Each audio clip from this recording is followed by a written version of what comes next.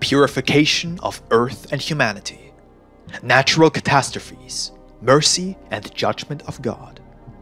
Revelations of Jesus Christ from 1884 to 1950.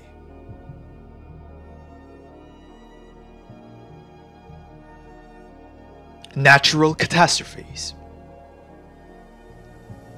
Thus saith the Lord. Humanity, if all the efforts you have dedicated to waging bloody wars had been used for humanitarian works, your existence would be filled with the blessings of the Father. But men have used the riches they have accumulated to sow destruction, pain, and death. This cannot be the true life, that which must be led by those who are brothers and sisters, the children of God. This form of existence is not in accord with the law I have written in your conscience.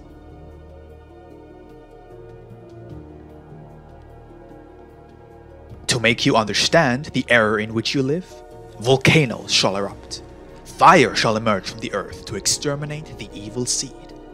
The winds shall be unleashed, the earth shall tremble, and the waters shall ravage regions and entire nations.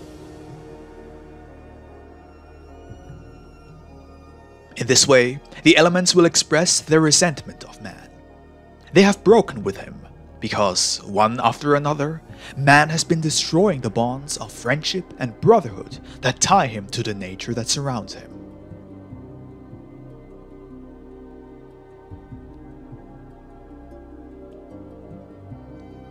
Many calamities will come upon mankind. There will be disturbances within nature. The elements will be unleashed. Fire will devastate entire regions. The waters of the rivers will be overflowing, and the seas will undergo changes.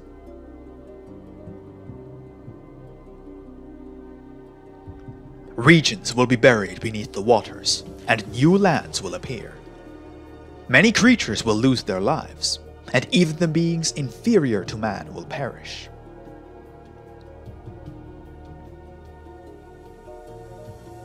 The elements merely await the hour to unleash themselves upon the world, to cleanse and purify the earth. The more sinful and proud a nation, the more severe shall be my judgment of it. The heart of this humanity is hardened and deaf. It is necessary for it to empty the cup of bitterness before it will be able to hear the voice of the conscience, of the law, and of the divine justice. All for the sake of the salvation and eternal life of the Spirit. For that is what I seek. Noah's flood, which cleansed the earth of human impurities, and the fire that descended upon Sodom, you only know them as legends. But in this era, you will experience once more how humanity will be shaken as the earth trembles by the force of the wind, the water, and the fire. However, I shall send you another ark, my law, so that those who enter it may be saved. Not all of those who say, Father, Father, during the hour of affliction will love me. Rather, it is those who always practice my love towards their fellow men who shall be saved. A new flood will befall and cleanse this earth of human perversity. It will topple the false gods from their altars, destroy the foundation of arrogance and iniquity, stone after stone, and erase every false doctrine and absurd philosophy.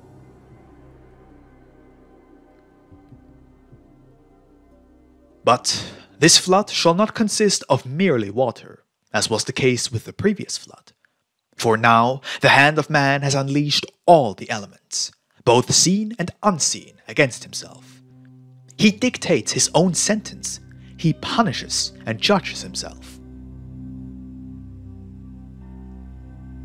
The realms of nature shall cry out for justice, and upon unleashing themselves, they will cause large portions of the earth to disappear, becoming part of the sea, and seas to vanish where new land arises.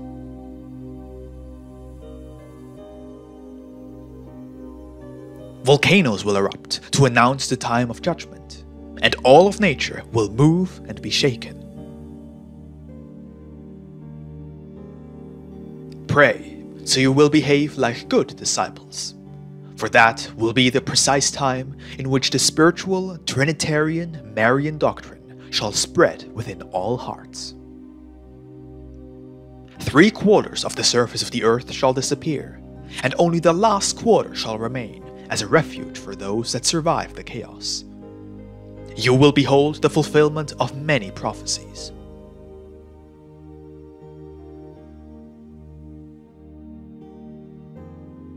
Do not be mistaken, because before the closing of the 6th seal, great events shall take place. The heavenly bodies will show great signs. The nations of the earth will lament. And of this planet, 3/4 shall disappear, and only 1/4 will remain, upon which the seed of the Holy Spirit will grow into new life. Humanity will begin a new existence, united by a single doctrine, a single language, and a single bond of peace and brotherhood. I speak to you of the pain you deserve, which you have been accumulating, and which shall overflow when the fated hour comes.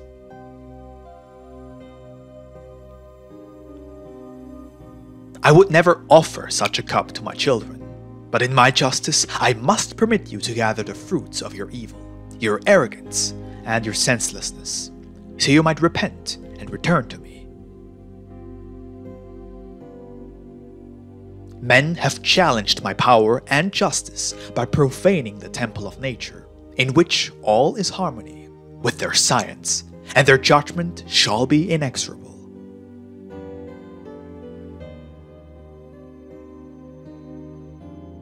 The elements shall be unleashed, the cosmos shall move, and the earth tremble. There will be horror amongst men, and they will want to flee, but there will be nowhere to go.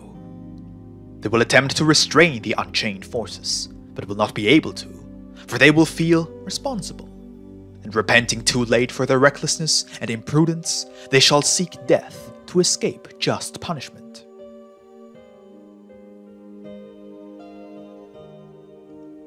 Oh, how much suffering could be avoided if men knew of their spiritual gifts. But they have preferred to remain blind or sleeping while they allow the times of great pain to inch ever closer. My doctrine shall enlighten you, so that you may free yourselves of the great suffering announced to humanity by the prophets of times past.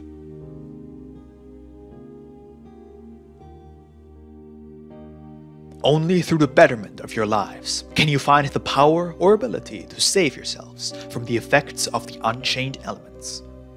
For it is not the weapons of faith and prayer alone that will give you victory over the vicissitudes and adversities of life.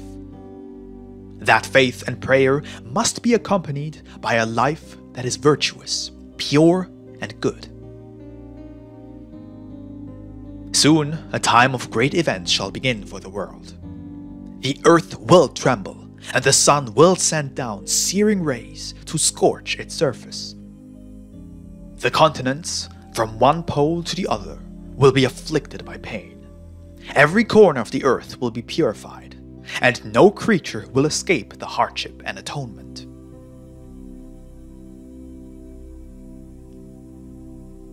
But after this great chaos, the nations will recover their tranquility, and the elements will calm down. After the stormy night of the world, the rainbow of peace shall appear. All will return to his laws, his order, and his harmony.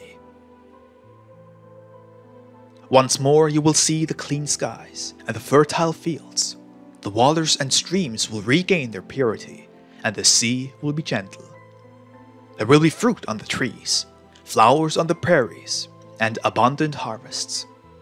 And man, purified and healthy, will return to feeling worthy, finding prepared the road of his ascension and returning to me.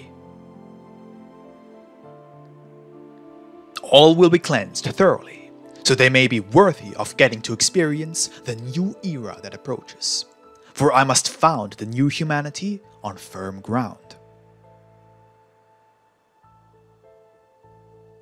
Loving justice and the mercy of God. The time approaches when the full weight of the judgment shall be felt around the world. All works, words, and thoughts shall be judged. All, from the great of the earth who govern its peoples, to the smallest and least known, shall be weighed on the divine scale.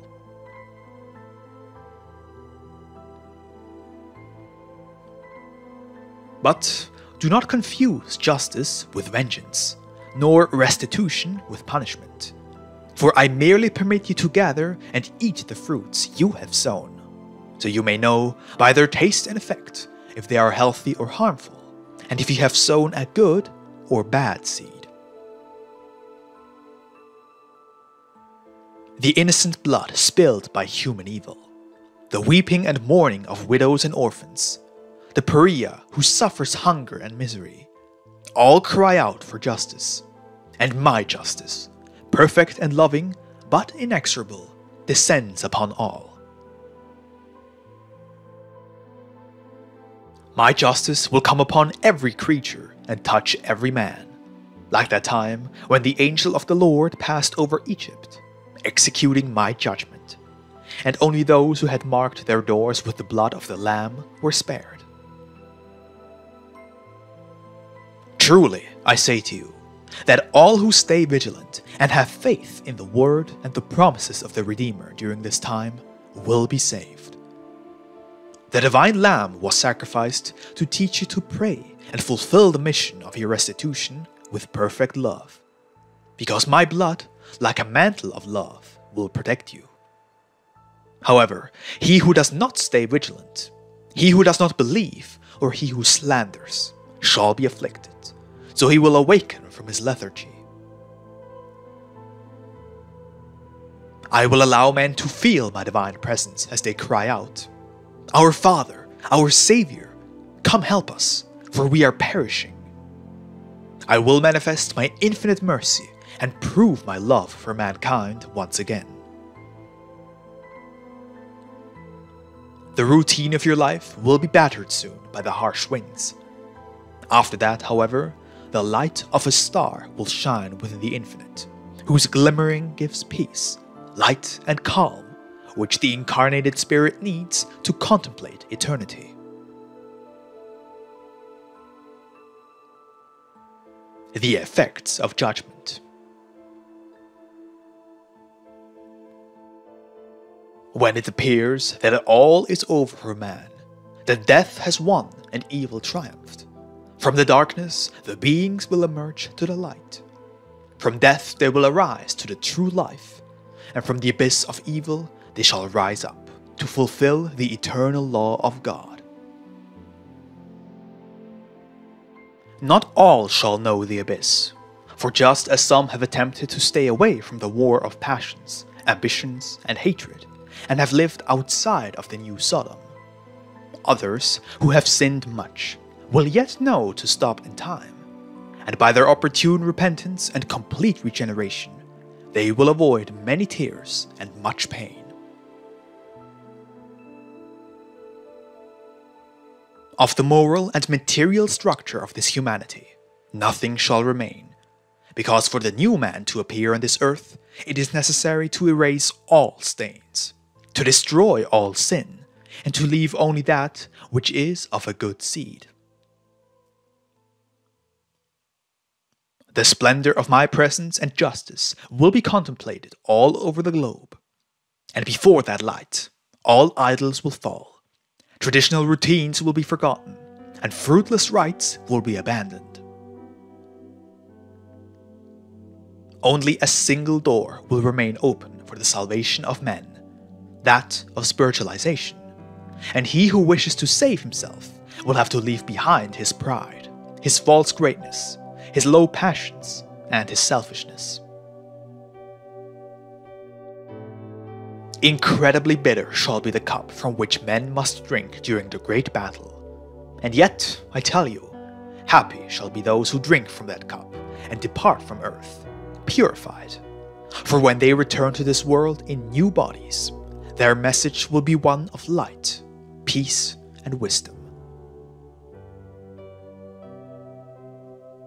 The last whirlwinds and battles, with all their bitterness, are yet to arrive.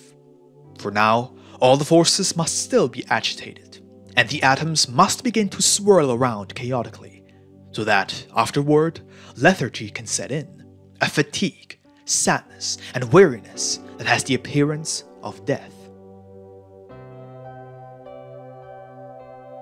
That will be the hour when, in the renewed sublimity of the conscience, the vibrating echo of a trumpet will be heard, announcing from the beyond that the kingdom of life and peace will come to men of goodwill.